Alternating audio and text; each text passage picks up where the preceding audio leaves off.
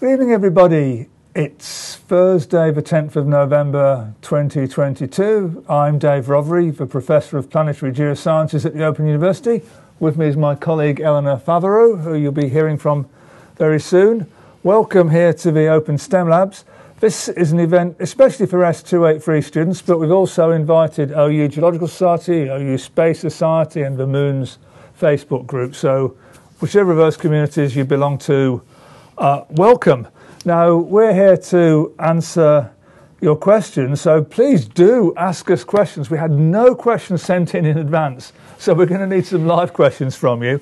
But we're going to begin by introducing ourselves, talking about what we do, and picking up on some current or very recent planetary science news. So, Eleanor, you're in the next door office to me. I am, yes. I kind of know what you do, but these good people don't, so... Yeah, thanks, Dave. So I am a postdoc researcher here at the Open University, and I'm an Aeolian geomorphologist, specifically interested in the surface of Mars. So my job is to characterize the landing site for the ExoMars Rosalind Franklin rover, which I've been doing over the past couple of years. And I'm interested in anything the wind does or did or is doing, and how those Aeolian modifications to the surface of Mars is reflected in what we see when we take a look at satellite images or images sent back by the rovers and landers. And this is kind of relevant to S283. You should be on about Chapter 4 now, and Aeolian processes are tucked away there at the end of the chapter after a whole load of impact processes. Yeah, I was reading bits of the textbook.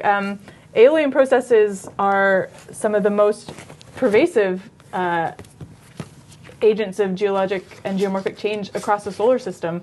The wind has had almost 3 billion years to work its magic on the surface of Mars. It's quite a force on Earth, and we're finding that elsewhere in the solar system we have features that look like they could have been formed by winds. So quite a bit of interesting research going on in the solar system, for sure. No, but you disappeared over the summer because you went to Iceland. What's that got to do with Mars? I did, yes. So part of my work is looking at analog research sites. So any site that approximates to some degree the surface of Mars for my purposes specifically. So Iceland is actually a really great analog. It's a mostly basaltic location. It's got a ton of active volcanoes, as you might recall. In the summer there was an eruption, and in satellite imagery we were able to find mega ripples, which are these really interesting granular ripple bed forms that we find on Earth, and we also find them on Mars. On Mars we call them transverse Aeolian ridges. Megaripples on Earth have two different modes, grain size distribution modes to them. So you've got a coarse, often denser armoring layer on top of fine grain materials. And actually, we have a photo from the field that I took that we might be able to bring up. Well, we've got the satellite pictures of Mars first, haven't we? We do. We do have the satellite pictures of Mars. So let me take you through those before we go into what it looks like on Earth. So these are some of the features that I study on Mars: the periodic bedrock ridge, the transverse Aeolian ridge, dust devils, and wind streaks. These may or may not be familiar features to you, so we'll just go through them briefly here. A periodic bedrock ridge is essentially a large ridge of bedrock. They're cohesive substrate. It's not granular. So if you think of ripples on Earth as being sort of those nice sinuous ridges you see on a beach, for example, scale that up to the meter or decameter scale, and make that completely out of rock, and you have the periodic bedrock ridge. And these actually form on Earth as well. I did my PhD fieldwork on these in Argentina. We also have those transverse Aeolian ridges I mentioned, the TARs. Those are like megaripples. We have different names for them because megaripple on Earth denotes that bimodal grain size distribution I just mentioned. And we're not really able to discern grain size distributions from orbital images on Mars. So we give them a different name until we're sure what we're looking at is a megaripple. I also studied dust devils and their associated wind streaks. And a dust devil is a convective feature that is formed with wind vortices close to the surface. And these have been captured by orbital images. As you can see here, that's what the yellow arrow is pointing to, that bright flash. There is a dust devil. And if you enhance the photos where you know dust devils have moved, you can often see the streaks that they leave behind, because as they move across the surface, they disrupt the dust that has settled on the surface of Mars. So you're able to map these streaks to get an idea of which way the dust devils are moving. And there's another dust devil in that wind streak photo there, that big black blob.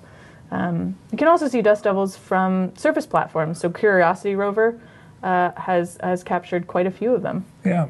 So which of these did you find in Iceland? Well, we saw dust devils. Yeah. They were often too short-lived for us to be able to get our cameras out and take a nice photo of them. But we did see them across the landscape. We saw a lot of ventifacts, which are wind-abraded rocks. And we have a nice photo here. This is a terrestrial laser scanner set up to analyze the rocks that you see in the middle ground there. We went to Iceland for a number of different reasons. This particular bit of our field work is 3D reconstructing these ventifact outcrops in the lab so that we can study them and compare them to the models of from the camera that we took that emulates the camera on the ExoMars Rosalind Franklin rover. So we'll be able to compare the model from the terrestrial laser scanner and the model from the PanCam emulator, and essentially have an idea of how well the PanCam emulator works, so that when we finally get to Mars, we're able to sort of hit the ground running. We know what our pipelines are. We know how close or how far we can be from a feature to get some accurate measurements from it. And we waste no time sort of trying to figure that out when you're on Mars, because that's not really the ideal place to be testing these things out. Yeah. So in the next photo, we have a pit, essentially, of this is what we dug. A colleague, Steve, dug this. And this shows the stratigraphy of these megaripples that we saw in Iceland. As you can see there's if we go back to there we go. You can see at the top there, there is a line, yes, there it is, of sort of darker grains. Those are coarser basalt grains, and those armor some coarse and some fine pumice grains. Those lighter clasts, lighter and less dense clasts beneath. But these aren't sand grains. These are a centimetre or so across, aren't they? It's hard to see the scale, but they are chunky. They are pretty chunky. I actually have with me a few samples that I brought back from Iceland. So if we can just zoom in on these right here. So what you were seeing, let's see, is this is there we go. This is a basalt grain, and it's not really a grain in the traditional sense. It's more of a cobble here. But that was blown by the wind.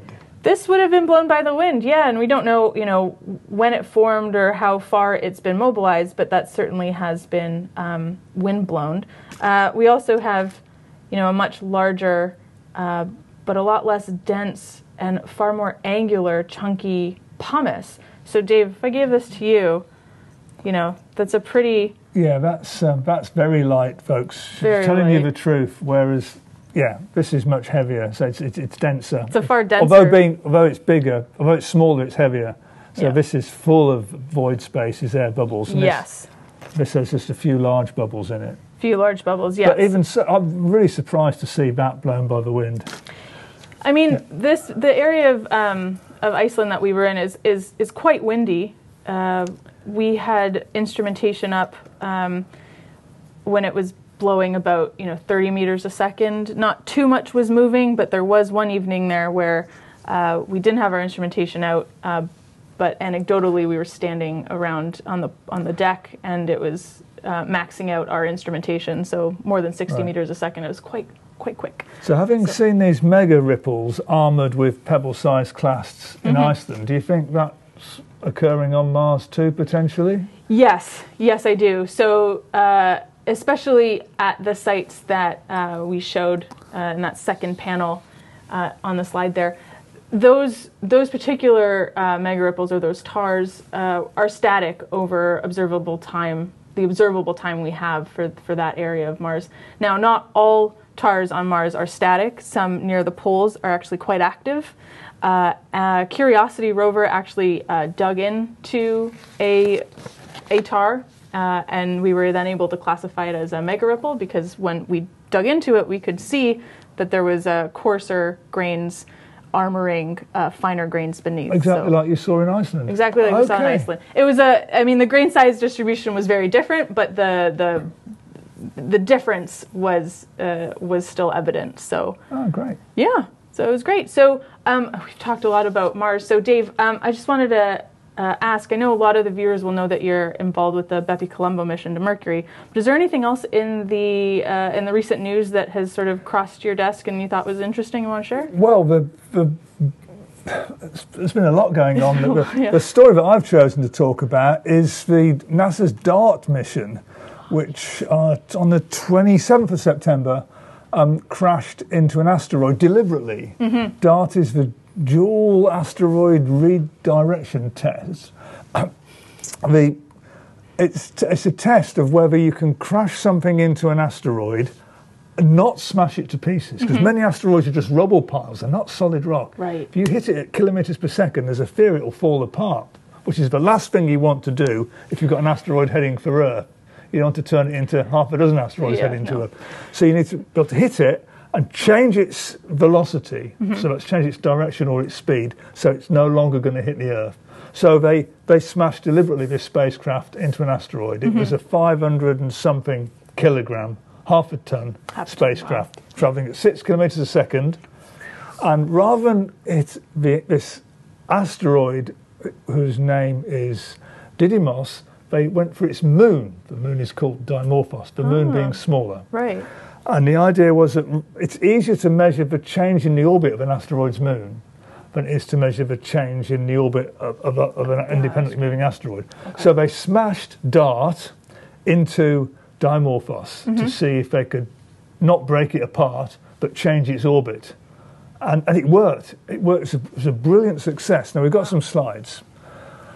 So this is a view from DART as it approached.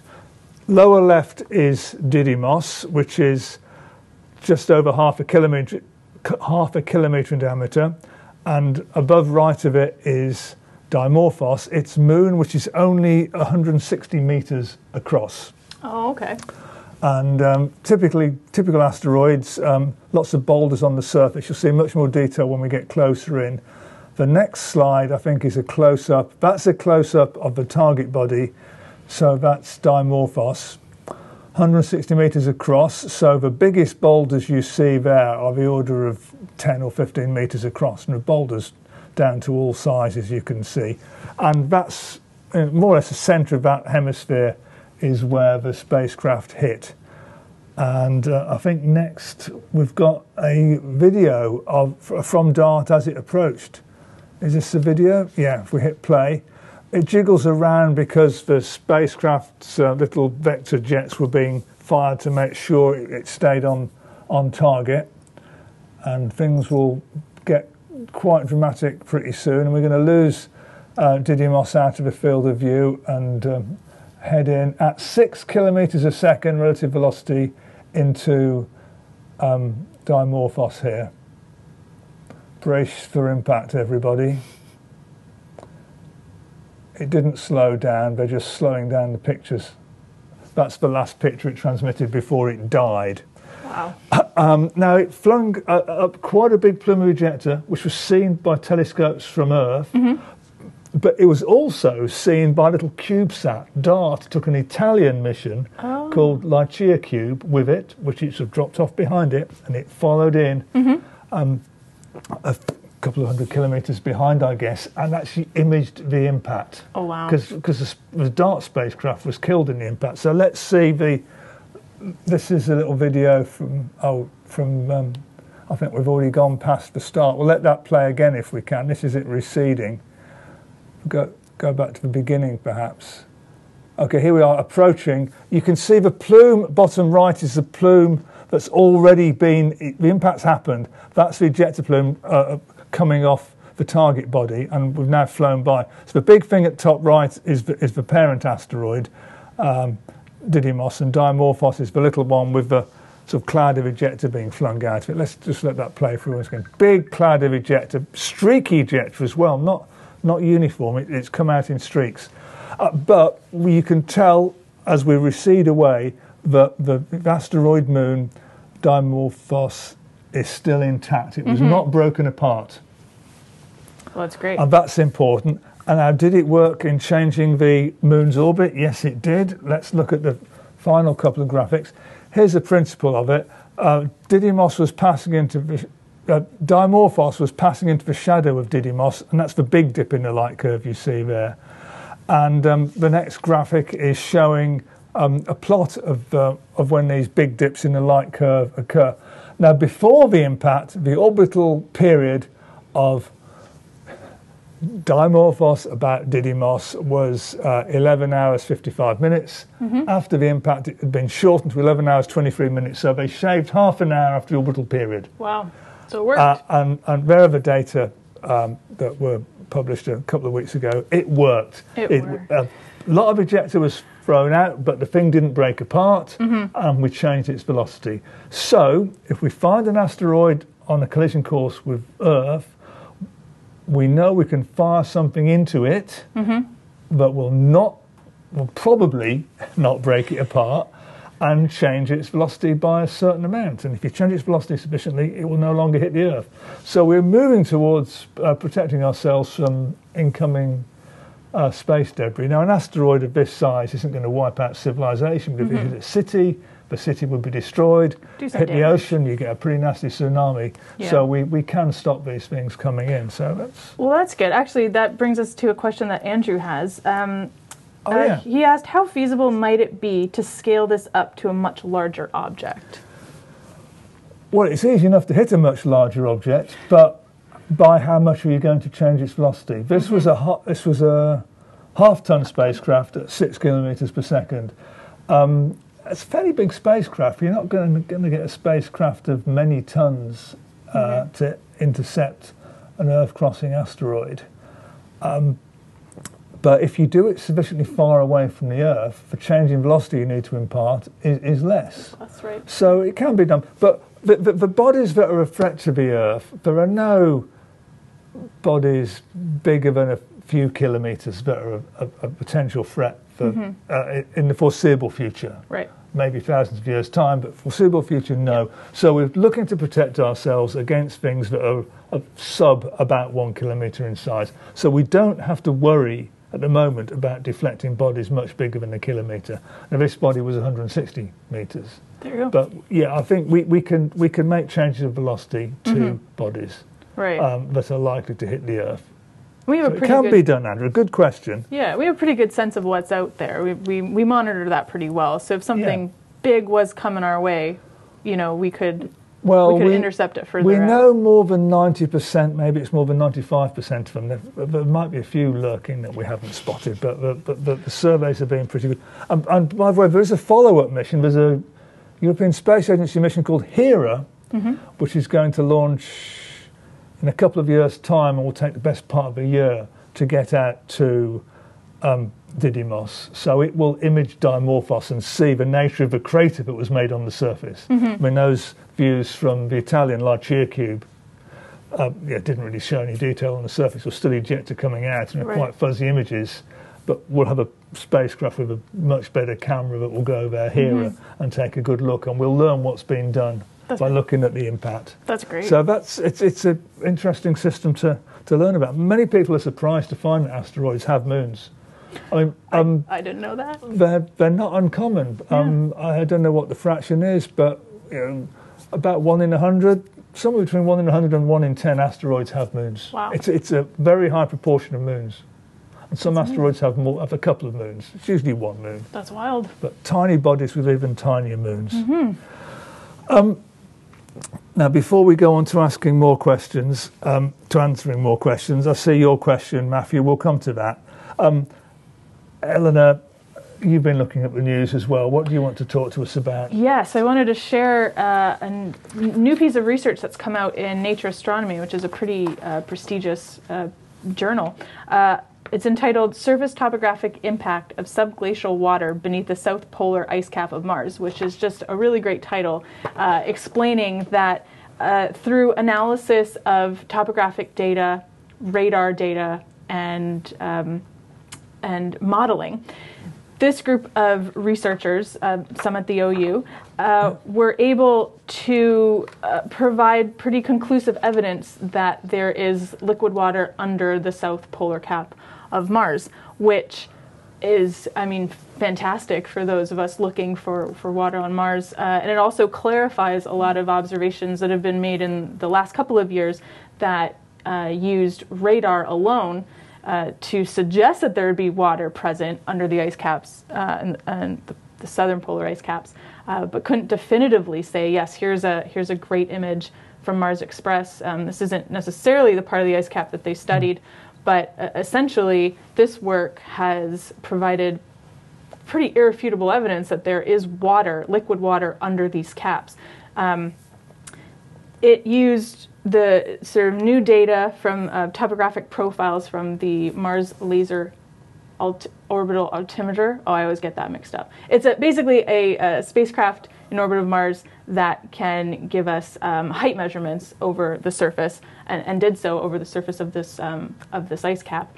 And the topography of that surface matched the computer models that would suggest that there was water underneath that cap. And so, I mean, this is an amazing discovery, and a great use of multi methods to arrive at a pretty great outcome. So. Yeah, and subglacial lakes are potential habitats for life. They are, yes. If they are postulated to be on Earth, so there's no reason that it couldn't be on Mars. And so, the search for life on Mars does extend into the subsurface. Yeah. You'll read about subglacial lakes on Earth in the astrobiology book, Introduction to Astrobiology, Lake Vostok in Antarctica. Yes. And of course, the big habitat for life potentially is oceans sandwiched between the ice and the rocky interior of icy moons. Mm-hmm. But the same kind of environment is there potentially on Mars, exactly. Underneath the polar cap. Yes, and you can have your say as to whether you think Mars or maybe an icy moon is more habitable in the widgets here. But it's a great place for life to have been protected from, the harsh environment present at the Martian surface. So this is a wonderful piece of new research that has only come out a couple of weeks ago. Yeah, that's great. And there's more ice news from Mars, which I spotted. Yes. Some of you will have heard about the InSight mission. That's a NASA mission that landed a seismometer on Mars. Mm-hmm.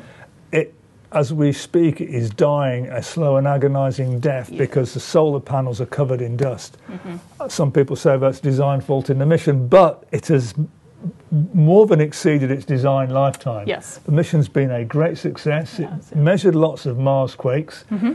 It's identified the liquid nature of Mars's outer core, which we weren't sure of before. Mm-hmm. There were hints, but we know the size of the core. And during the latter part of last year, 2021, there were 2 impacts on Mars that caused measurable Mars quakes. Most of the Mars quakes are tectonic, they're faults moving, but 2 impact-generated earthquakes were found, and we've imaged the craters that were formed. So we know the exact location where these impacts occurred, and that's important because with one seismometer, it's very hard to independently pinpoint the source of your seismic waves. Mm-hmm. We know a crater's been formed, you know exactly where the seismic waves are coming from.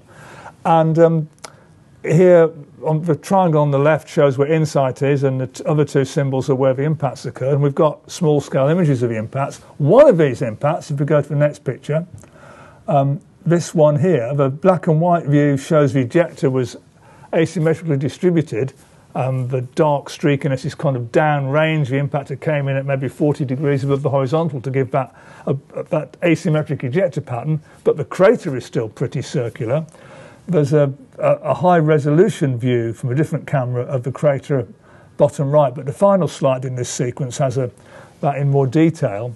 And you see the white stuff distributed around the crater? Yes. The paper in Nature, which is mostly about the seismic waves, claims this as a detection of ice. They're saying there's an ice layer that was excavated and has come out as ejecta. And their only evidence for saying it's ice is that it's white. Now, if they re-image this in a year's time and find that ice has sublimed away, then I'll believe it's ice. It could be just silicious rock or something salty or a carbonate. It probably is ice, but they've claimed definitively that it's ice, which I think is a bit cheeky. But so this is potentially ice below the surface. It's about a 100-metre crater. So that ice would have come from maybe 20 metres below the surface. Wow. It's only 35 degrees from the equator. Ice has not been proven that close to Mars' equator before. So that'd be great for human missions. Well, if water is that close to the surface. Yeah, and if it's not too salty. Yeah, exactly. Yes. Actually, that brings us to a question that Ben asked. Is the liquid water under the ice cap of Mars likely to be very salty? Well, what makes oceans salty on the Earth or oceans salty inside an icy moon is you've got hot rock drawing the water in and hydrothermal reactions and chemicals being flushed out of the rock, and that's where the salt in the sea comes from. We don't really envisage a lot of hot rock below Mars's polar cap at the moment. So we haven't got the same kind of hydrothermal circulation going on. Right. So I would doubt that the water below Mars's polar caps is all that salty. It's not quite the same situation as under the ice on an icy moon. Right. Which actually makes it a less attractive habitat for life, because life below the ice has got no sunlight for photosynthesis. So where does your energy come from? It's chemical. You need hot rock and water circulating. Yeah. So although I said earlier, water under Mars is ice, habitat for life, well, yes, life could maybe live there, but what's it going to feed off? Yes, nutrients released by the chemical alteration of the rock. I mean, which is very slow unless the rock is hot, drawing stuff in. But it could work. It could work. It's a place to go and look. Absolutely. What other questions do we have? What Matthew's saying, do we have a good idea of the density and makeup of asteroids before we hit them to avoid breaking them apart? Well, unless we've been there, we don't know for sure. Many asteroids, Matthew, are rubble piles. Almost everything we've seen at high enough resolution is a pile of rubble. Right. They're also surprisingly low density, which means void space is inside. If an asteroid has a moon, you can measure the mass of the asteroid very precisely from the orbital period of its moon. Right. So we will have a much better idea of the density of Didymos, the big asteroid. Big asteroid, yes. Because of the orbital period of Dimorphos around it. I haven't seen those figures worked up yet, but they are all quite low density.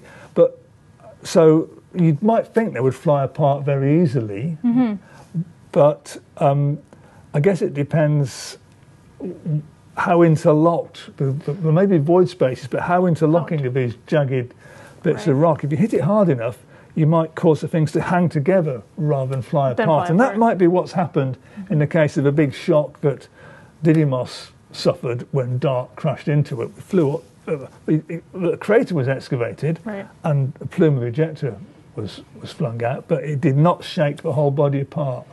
And this is what we're learning. But, I mean, we don't know that's going to happen all the time. It's only been tried once, but it's encouraging that we didn't break this moon apart. Marvin asks a similar sort of in the same vein. When we talk about merging planetesimals or planetary embryos colliding, it seems like we assume two masses become one. Is this the case, or could some hit at an angle ricocheting off in other directions, or either skim each other? Were they all head-on collisions? No, they're not all head-on collisions. You will read, I don't know, Marvin, if you're an S283 student, late on in chapter 8 or 9 of Introduction to the Solar System, you'll learn about collisions and the hierarchical way in which we think the debris early in the solar system collided and, generally speaking, grew into successively larger bodies. If it was more common for things to break each other apart when they collided, we'd have no planets and we wouldn't be here talking to you now. Growth at the right range of velocities, collisions at the right range of velocities encourages growth. Now, out in the asteroid belt, where Jupiter was stirring things up, things were breaking apart more often than they were growing. Right. So you do need the right conditions to grow planets. And very often things do merge, and that's how planets grow. But you can, if you've got the right, if you've got very particular configurations, oblique impacts, glancing blows, if you like, you can form a moon, a giant impact into the Earth of something maybe Mars size or smaller than Mars into the proto-Earth, hit the Earth, threw out some debris, which formed the moon around the Earth. That's the most favoured model for lunar formation. Yep. The planet Mercury, where I work, possibly is a surviving hit and run impact. And what is now Mercury could have hit something in the region of the Earth or in the region of Venus that may have been proto-Earth or proto-Venus, and the incoming Mercury parent in this impact was stripped of most of its rocky mantle, and all that survived was the core plus a small amount of rock, and that's now ended up as Mercury. Mercury has a much bigger iron core than it should for its total size. It's a dense body. It's got a very thin shell of silicate, rocky material surrounding an iron core, and that could have been a hit-and-run impactor. So there are different end results of impacts, Marvin, and there's a lot of active research going on in that field. Not here, we don't do that here. We haven't got super enough computers, but... No, yeah, but that's a big field. That's a great question. Should we talk about Mercury then, since I've come on to Mercury? Yeah, let's continue on with Mercury. But let's have some more questions in there, please, people. Please let us know. But, as Elena mentioned, I'm working on the Bepi-Colombo mission, which is the European Space Agency's mission to Mercury, joint European-Japanese Space Agency mission to Mercury. It will get into orbit about Mercury in December 2025. So that's only just over 3 years away now. It's getting close. Wow. But it has several flybys of Mercury en route. Each time it flybys, it slows down a bit. So eventually we arrive travelling slowly enough to get captured into orbit. That's amazing. So let's have a look at the slides. We're not doing a lot of science during the flybys because the spacecraft is travelling in a stacked configuration. What you see there is that the rearmost thing with the jets coming out, that's the ion drive, that's the propulsion unit. In front of it is what will become the Mercury Planetary Orbiter. In front of that, inside the sun shield, is the Japanese orbiter called MIO. Until they get into orbit and separate, most of the instruments can't see the planet, as the next slide will show you. Oh, well, now there's a spacecraft in the Science Museum in London with me for scale. It is big. It looks, yeah. The next gallery has a full-sized Apollo lunar excursion module, and they're a similar size. It's a big spacecraft. So here's the four parts of the spacecraft. The Japanese orbiter at top, which is spin stabilized, but MOSIF thing is a sun shield to protect it from the sun during cruise. MPO is the European orbiter, and then there's a transfer unit. Now the main cameras are in MPO, but they can't see the sky because they're obscured by the rest of the spacecraft stack. But at a late stage in planning, very late stage, these things called MCAM, which are shown in red, were added to the outside of the transfer module. They're not as big as drawn there. That's just to show their positions. And we have MCAM images from the flybys. And the second flyby was in June this year. There's almost the first image from one of the MCAMs during the flyby sequence. We've got bits of the spacecraft in the foreground, which is sort of a shame, but it makes the pictures more dramatic. And these are just 1024 by 1024 panchromatic webcams, basically. And you can see a lot of detail. There's a lot. We're very pleased with the camera performance. We had a bit of trouble getting exposures right on flyby 1. Flyby 2 worked perfectly. And there's don't know if you can see. We'll go to the next slide where an arrow should appear. There's a linear feature there with the arrowhead pointing at it, running up and down the image. That's an escarpment. That's a fault feature. Now, we have got better images of this from the NASA orbiter called Messenger, which orbited Mercury for 4 years, but not in these illumination conditions. We knew we were going to see this feature during this flyby, and it had never been named. So we applied to the International Astronomical Union to get a name for this feature so it could refer to it by name in the press release. And was that successful? Yeah, they said, yeah, you can have a name. And there's a convention for naming these escarpments on Mercury, which is to name them after ships used in voyages of discovery. And they decided to call that one Challenger. Oh, very apt. So this is, the descriptor term is rupees, which is Latin for escarpment. So this is Challenger rupees. And for those of you who need your memory jogging, HMS Challenger was an 1870s Royal Navy ship which mapped the floor of the Atlantic Ocean. It brought up dredge samples from 4 kilometres down, pretty much discovered the mid-Atlantic ridge, and did similar very deep surveys in other oceans of the world. It really was a really amazing scientific voyage on Challenger. So it was nice to see that name given to that feature there. Yeah, forever immortalised. Immortalised on Mercury. The Challenger space shuttle was named after HMS Challenger, I think. The Challenger name has a long pedigree going back to HMS Challenger. So let's just see the sequence of images as we flew by. You just see Mercury passing by behind the spacecraft as we go. If we just keep clicking through. So this is the changing view. We're getting further from the terminator and more towards the sub-solar point here. But there's wonderful detail visible there. And there might be another picture from this camera before we see the view from one of the other cameras. Yeah, I think that's the last view from this camera. And then we've got a sequence of 3 pictures from one of the other cameras, different bits of the spacecraft in the foreground. That's a low-gain antenna there, a medium-gain antenna that you see in the foreground there, with Mercury passing by behind it. And finally a view from the other monitoring camera, different bits of spacecraft in the way. So we're pleased with that. We may even get some science out of these images. They're not science instruments, but they have fantastic photos. They're lovely photos, and we are seeing things with lighting conditions that we may not get at any other time. But the illumination of the surface is very important in bringing out subtle topographic features. So we're pleased to have those pictures. Well, there you go. And to sort of in the same vein, Isvan was asking, do you have a favorite quadrant on Mercury? Oh, Isvan. Mercury, for mapping purposes, is divided into 15 mapping quadrangles, one at either pole. We have a couple behind us here. Well, we've got big ones here. I have PhD students making geological maps of Mercury. Here is one. Here are all the quadrangles on Mercury up here, and this one coloured in here. This was mapped by our buddy Jack Wright.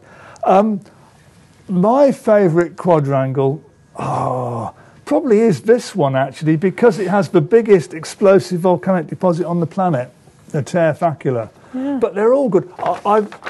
I've had 5 students now start PhDs, each of them mapping a quadrangle. So we're going to map 5 of the 15 quadrangles of Mercury at the Open University. That's quite an achievement. Well, that is. And every student I've said, here's a quadrangle, go and map it, and find something interesting as well to write about the science. We don't just want to map, we want some science. Every time they've found some good science, whether it's explosive volcanoes, or blocks of volatile material flung out, or strange fault patterns, or extension where you should see compression, or ejecta that has flowed out in a low bait fashion from craters, like some craters you'll read about on Mars in Chapter 4 of the ISS. There's all kinds of things going on Mercury that we did not expect, and very often they're telling us it's rich in volatile materials. We don't expect something close to the sun, formed violently by stripping away most of its rock, to still retain a lot of volatiles. It's a weird planet. So I love all of Mercury, but the ones with the biggest explosive volcanic deposits are the quadrangles that I like bestest, Van, if you push me. I was going to say Hakkasai as well. Only, because when I started my position here, I didn't realize how much work goes into mapping Mercury. I was very ignorant of that. And Jack Wright, who made that map, was kind enough to walk me through that. So it'll always be sort of the first quadrangle I really identified with. But it's got a lot of really interesting. That's Hokusai on the right. Yeah. So the images that your students are mapping, those are from Messenger? We're using images from the previous mission, NASA mission, which is called Messenger.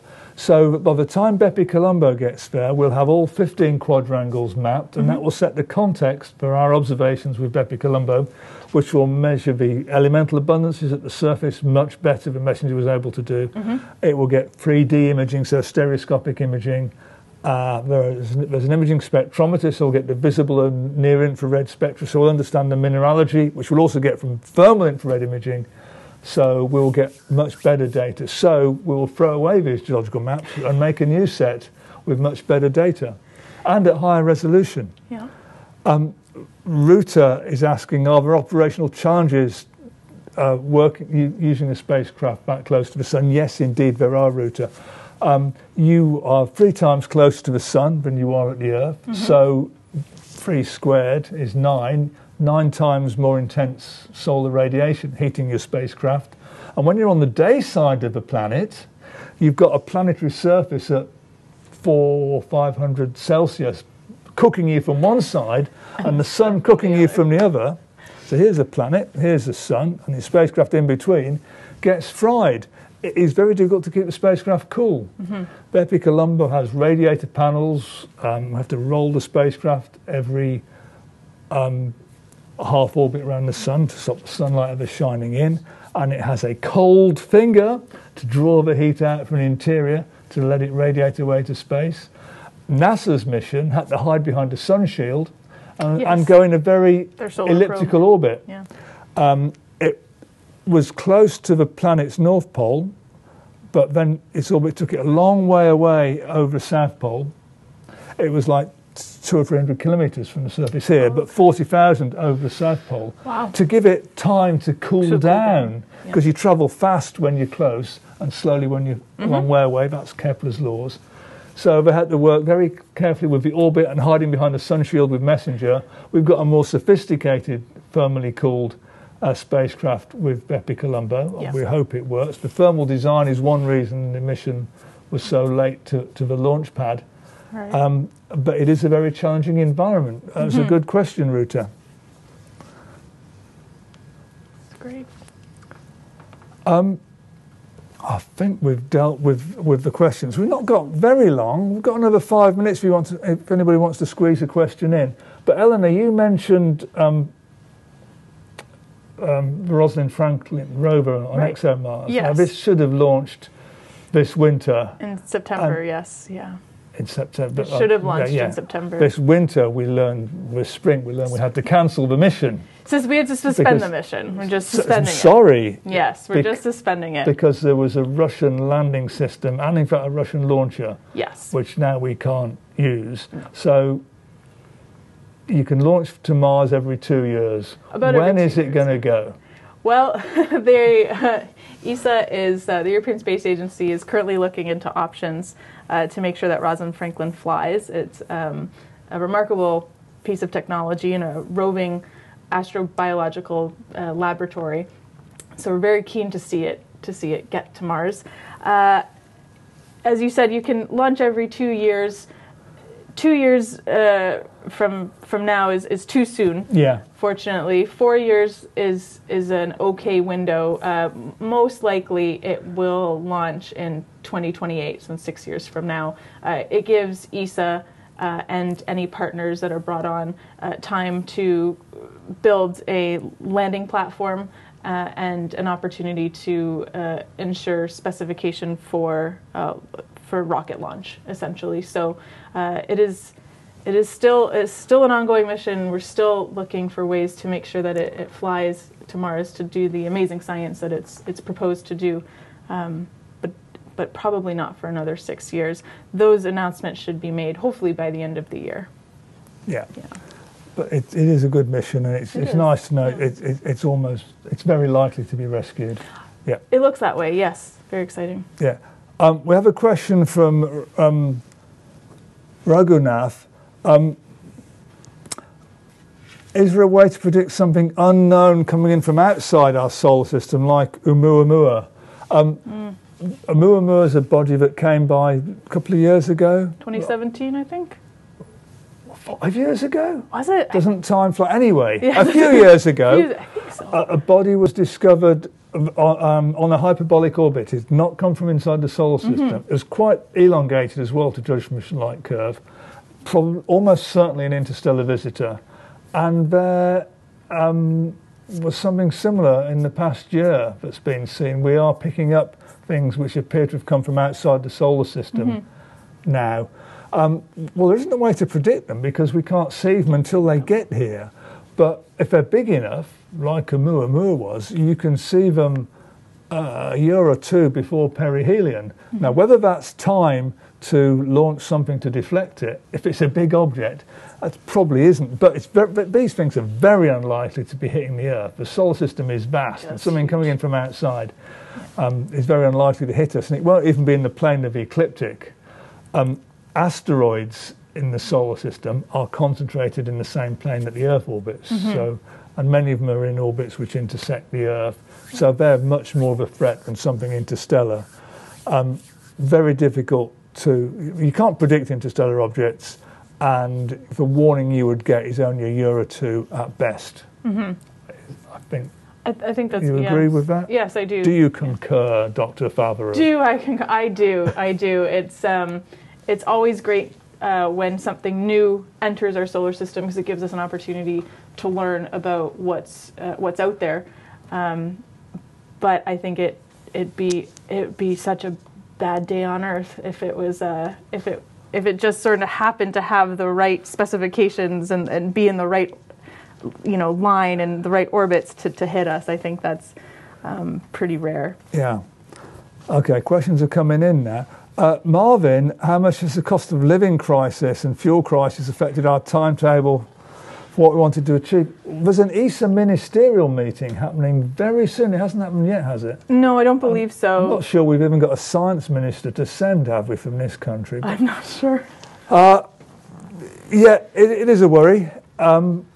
We don't know which nations are going to maintain their science budgets and which aren't. NASA has delayed, is it Veritas, its Venus mission? Yes, it's Venus mission. That wasn't entirely due to financial reasons. So they had all kinds of management issues at Jet Propulsion Lab during COVID and so on. But yeah, I mean, we're still feeling the ripple effects from COVID as well. So all of this just sort of compounding makes it a challenge. But we hope, at least I hope, that governments in Europe and around the world recognize the benefit of funding this kind of research and keep up those budgets so that we can do the work that we do and make the discoveries that we're making. Andrew Ellison says, is the retrograde rotation of Venus likely to be due to a collision? It might be. Yeah. Something strange has happened. Venus rotates very slowly retrograde, doesn't it? Yes. 213 days. Oh, well done. I think that you can look it up in Appendix A, and it is something like that. I think so. Yeah, it should have been rotating prograde like everything else. The objects which form Venus were probably all rotating that way. So, but some collision may well have slowed it down, made it go backwards. It's the likeliest theory. There's another question here from. William, Mercury has an orbit that needed a relativistic explanation. Is this an issue when putting an orbiter in place around Mercury? Okay, what William's referring to there is the advance of Mercury's perihelion. Oh. The closest point in Mercury's orbit to the Sun, its perihelion, migrates around the orbit by a tiny amount. It's only seconds per century or something, seconds of arc, very slowly. Very slow, okay. by an amount that can't be explained by Newtonian mechanics. And it is because of the bending of space-time because of the sun's mass. But no, when you're putting a spacecraft into orbit about Mercury, you don't have to worry about relativistic effects. What you can do, though, one of the aims of a Bepi-Colombo mission, by being close to the sun, in the sun's gravity well, is we might use that location to see very, very subtle effects on the orbit of the spacecraft, which can test whether relativity is correct in every detail. So we don't have to take relativity into account in getting to Mercury, but once we're there, if there's anything that doesn't quite stack up, it might have a relativistic interpretation. I think it's a long shot myself. Yeah, but that's one of the aims of the mission is to test relativity. Yeah.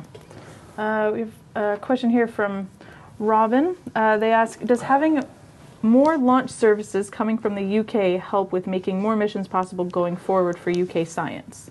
Launching from aircraft that take off from Newquay Airport or from small launch sites in Scotland, you're going to low Earth orbit. These are not deep space missions, I think.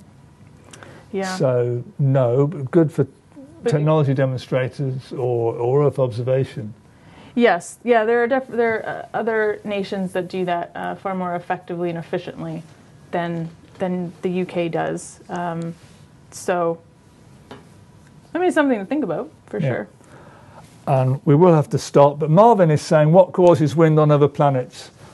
Mostly planetary rotation. Planetary rotation, yeah, and the differential heating. Is basically the same way wind happens on Earth. The differential heating between areas with high solar insolation and low solar insolation. And is it insolation? Yes. Insolation. In fact, you're right. But the rotation affects the direction of the wind. But the causes of the wind in the first place is the solar insolation. Is the insolation. So you'll always sort of the gas laws. You try to even out areas of high pressure and low pressure, and it's so that the Earth and other planetary bodies are always trying to even out that pressure gradient, and that's how you get the rotation, or sorry, the development of wind, and then the rotation of the body creates the rotation of the wind. And read chapters 5 and 6 of Introduction to the Solar System. We're going to have to draw it to a halt there because we've nearly taken an hour. Wow. But what we want to do is to, where's the last page? we want to look at the widgets and see see what people have done. What modules are you studying? Nobody's had a go at that, so that's no good. I'm not seeing. It's not refreshing. They're up on the screen for us there. Okay, thank you. 19 of you are studying S283, 11 S284. I guess some of you may be studying both. Nobody from SPX S288 and 3 others. Okay, next widget, please. For good people in the back room, what's your favourite planet? Mars. Oh no, Saturn. Saturn one.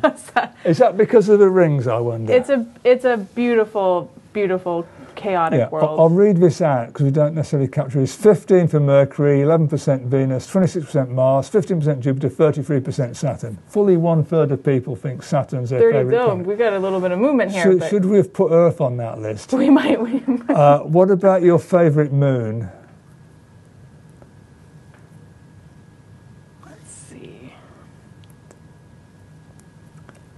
The moon, Europa coming up. Neck and neck between Europa and the moon. No one for Io? Oh. Hey, before we finish, can we please go to the 2 Europa pictures? I'd love to show you those. Oh, those are fantastic.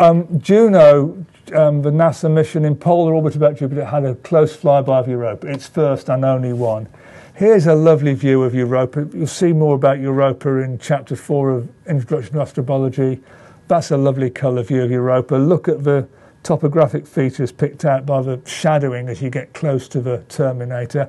And the final picture is from the Stellar Reference Unit. This is a camera on board the spacecraft for taking navigation pictures of the stars. This is about 150 kilometre wide area of Europa at night. Wow. lit up by Jupiter. Stunning. And we see the ball of string texture on the moon's surface, probably caused by tidal cracks expanding and contracting and squeezing out slush. And that sort of distorted oval-shaped feature at the bottom is a chaos region where the ice shell has been broken apart and either mush or liquid water has welled up, and that's a region that wasn't well imaged before. So we're learning about Europa, and I'm glad it's so many people's favourite moon. We're going to have to finish now. Thank you for making the questions lively in the end. We were worried when nobody sent any questions in advance, but it turns out we had plenty to talk about. Eleanor, thank you for giving up your evening. After flying back overnight from Toronto as well. That was really good. Thank you. Thank you very much. And Kate and Ben in the back room, thank you for making it happen. We'll have another Planets and Moons chat in March, and S283 students will know about that, and I'll share the news with the same group of non-S283 people as well. And we'll have the Moons MOOC people with us then as well.